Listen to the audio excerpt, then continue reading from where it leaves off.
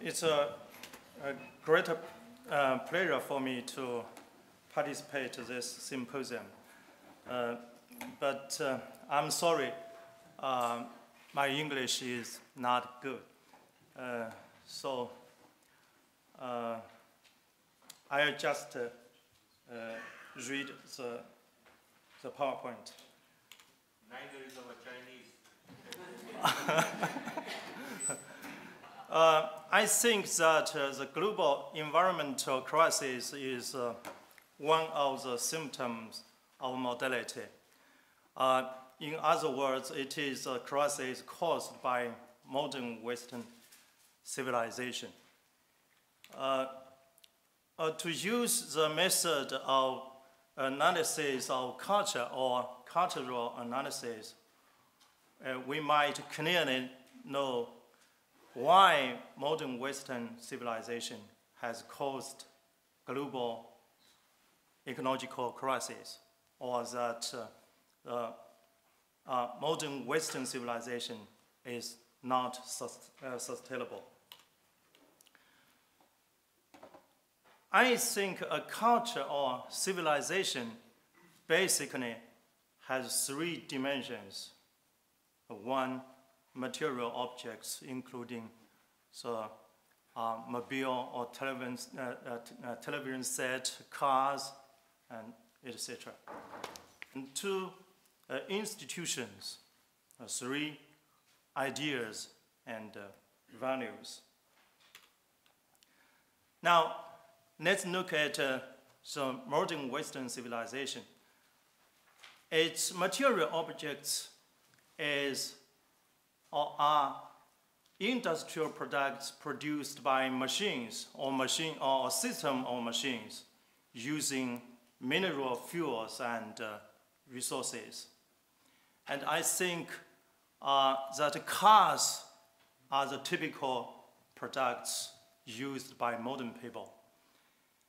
And both the production and the consumption is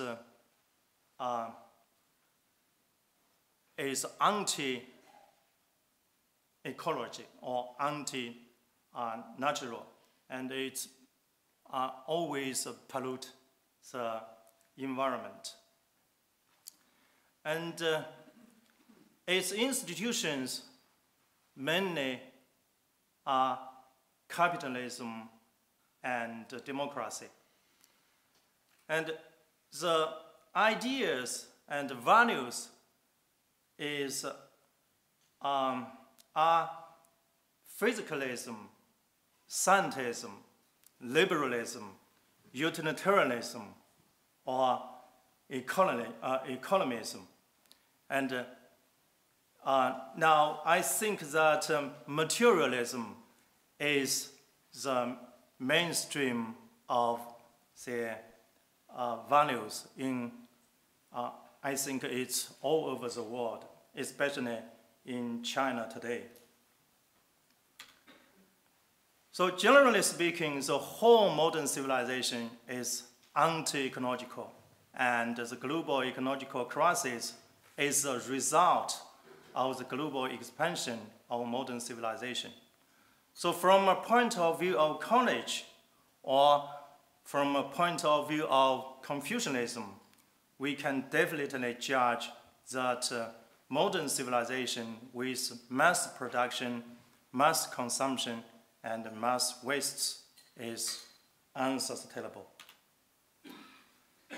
So by comparing to ancient Chinese civilization, we can know more clearly why modern civilization is unsustainable.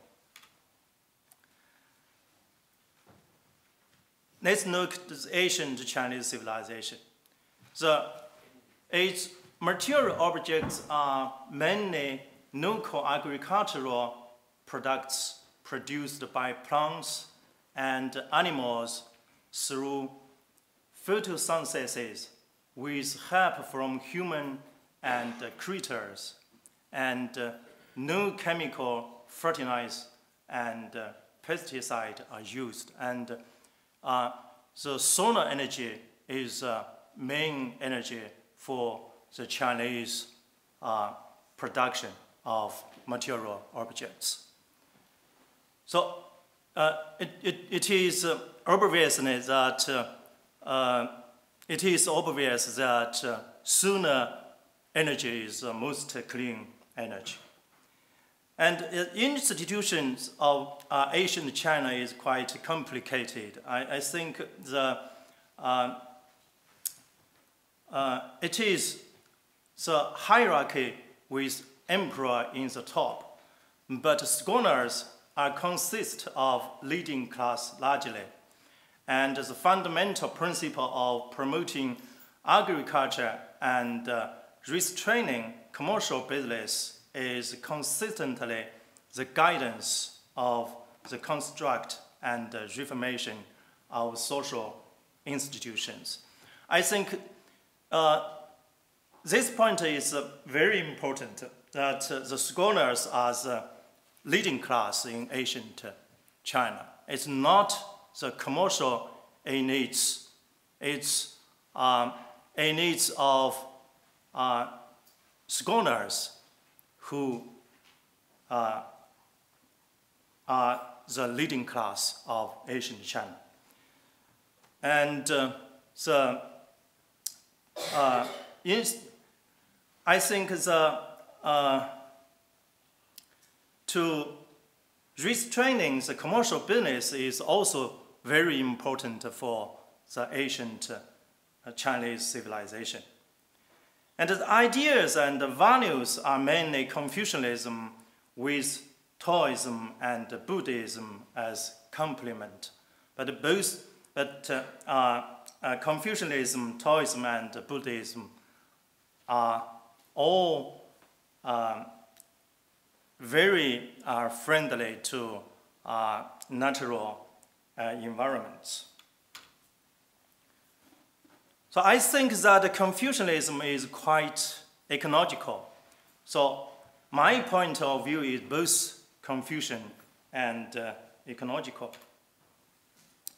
So from the perspective of ecology, ancient Chinese civilization is good, while modern civilization is bad, because the nature is not sustainable. But since the failure of Sino-British Opium War, Chinese in general and Chinese intellectuals in particular gradually lost their faith in their own civilization and tradition. People think that China has to learn thoroughly from Western and has to change every dimension of the old civilization to survive. Since then, modernity has gradually become the most popular ideology or most strong ideology in China. Many intellectuals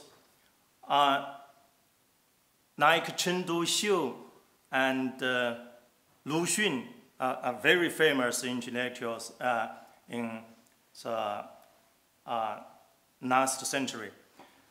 They think that only when we abandon the ancient tradition of China firmly can we make modernization in China smoothly. And many intellectuals in today's China still think so. And the Chinese Communist Party accepts the basic goals of modernity, though its guiding principles is Marxism, not liberalism. And Marxism, I think, is an alternative of modernity. And modernization is a basic ideal to change China. And Chinese Communist Party accepts this ideal without any doubt and hesitation. So the Great Revolution of China, of culture, launched by Mao, was a radical effort to change Chinese culture or civilization according to Marxism. And Mao's cultural ideas but the efficiency was not so good as expected. Since 1978, modernization and also westernization in some degree have been rapidly developed with the growing of market economy. And today, there are more and more cars, trains, airplanes, and factories in China. In cities, there are TV sets, refrigerators, washing machines, air conditions in almost every family. And the cities are getting larger and larger, and more new cities or towns have appeared. But the environment is polluted very heavily, and the health of ecosystems is getting worse and worse. So it is called development, and it is even called scientific development. And it is also the development of westernization. But I think this kind of development is definitely unsustainable in China, just as it is in other countries. Fortunately, some people in China have realized that we cannot develop like this anymore. And the leaders of Chinese Communist Party began to call on people to construct ecological civilization since 2007. Now, more and more intellectuals realize that ancient Chinese civilization is not as bad as Chen Duxiu, Hu Shi, and Lu Xun had judged in the beginning of 20th century. Actually, ancient Chinese civilization is a kind of ecological civilization. We cannot, of course, go back to ancient civilization, but I think we can learn a lot from our ancestors when we try to construct a new eco-civilization in the future. A new eco-civilization will also inherit good elements from modern Western civilization. We have to admit that ideas about ecological civilization are not yet the mainstream ideas in today's China. Actually, the majority of Chinese just begin to enjoy all kinds of goods from modernization and westernization. For instance, enjoy driving cars, enjoy the cool made by air conditions, enjoy Hollywood movies, and even enjoy the funds to spend some Western festivals, for instance, Christmas. Among those who think that environment should be protected, there is no consensus about what ecological civilization is. Roughly, there are two definitions of ecological civilization. One defines ecological civilization as enlightened behaviors and rational social systems to protect environments.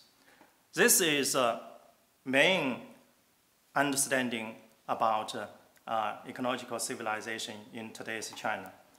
Another defines ecological civilization as a completely new civilization in the whole history of humankind. So the key difference is focused on the faith in modality or modernization. Those accepting the first definition have not lost their faith in modality, and they think that problems of pollution can be solved easily by innovation of science and technology. Those accepting the second think that modality is essentially false, and humankind can live safely in the earth only when modern civilization is overcome. I think that ecological civilization is the only choice for humankind in the future. And I accept the second definition of eco-civilization. So still, I'm belonging to the minority in China today. With new sciences such as ecology and new physics and recent philosophical studies, we can criticize both modality and ancient Confucianism and try to make some ideas clear which can guide the construction of ecological civilization. I think that the ecological civilization should be like this. Its material objects should be products produced by ecological culture, crafts, and green industry. And its institutions should be the market economy ruled by ecology, the rule of law, and democracy. The ideas and values should be, I think it should be transcendental naturalism and the plural philosophies or religions beyond materialism. I think that agriculture should be the foundation of human economy in ecological civilization. I'm not sure whether we can have a real green industry if industry should be defined as a system of mass production. The key of the construction of institution for ecological civilization is to use ecology instead of logical or capital as a guidance. Only then can the institutions refrain people's greed. I think it is impossible to unify all people's faith in the world. So as John Rawls says that reasonable pluralism will be the permanent condition under the conditions of democracy. And because nobody can prove that there is only one system of truth and any beliefs conflicted with it are false. But we can prove that physicalism, scientism, and materialism are ridiculous. Only when we abandon physicalism can it be possible for us to realize that nature is indeed related to the creation of unpredictable novelty, where the possible is richer than the real. This is a quotation from a famous scientist. I cannot pronounce his name in English. I know his name in Chinese. Then it is possible for us to revere for nature. When we begin to revere for nature, we will naturally respect the integrity, stability, and beauty of the earth. If you still believe in scientism, you won't believe that there is any serious crisis in modern civilization. We can find believers of scientism easily in today's China. So the second definition of eco-civilization will be resisted for a long time. Those believing in scientism usually reject non-anthropocentrism and think that it is ridiculous or stupid to prove that non-human things, including animals, plants, and ecosystems, have any intrinsic value. Maybe it is impossible to make all people abandon axiological materialism, but we have to try our best to dispel it from the guiding ideas of the construction and the reformation of institutions. It can be proved to be ridiculous easily from any perspectives of transcendental philosophies and religions, but it is still spread every day all over the world through the media. So only when the majority of people in society realize that axiological materialism is ridiculous, can they begin to spend more of their time and energy to do many kinds of meaningful things beyond making and spending money. And mass production, mass consumption, and mass wastes can be held back. Then the health of ecosystems can be protected effectively. Only when people reject physicalism, scientism, and materialism can they realize that modern industrial civilization with mass production, mass consumption, and mass waste is unsustainable, and ecological civilization is the only way to go for humankind in the future. I think that Christians, Buddhists, Confucians, and other believers who have rejected physicalism, scientism, and materialism will all agree to choose eco-civilization. Thank you very much. And